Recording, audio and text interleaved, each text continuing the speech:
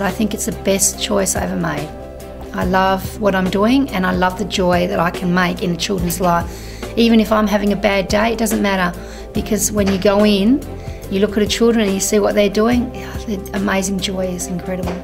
I wanted to be the best I could be. I wanted to be the best educator assistant I could be. I wanted to be the best role model for my children and the children I work with. My experience at West Coast has been amazing.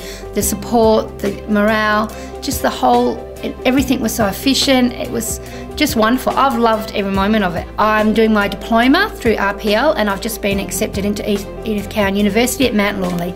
So I'm going into teaching, and I'm still going to be doing what I'm doing in the meantime. Might take me a bit longer because I'm going to do it part-time, but you know what? It doesn't matter how old I am at the end of the journey, it's how I got there.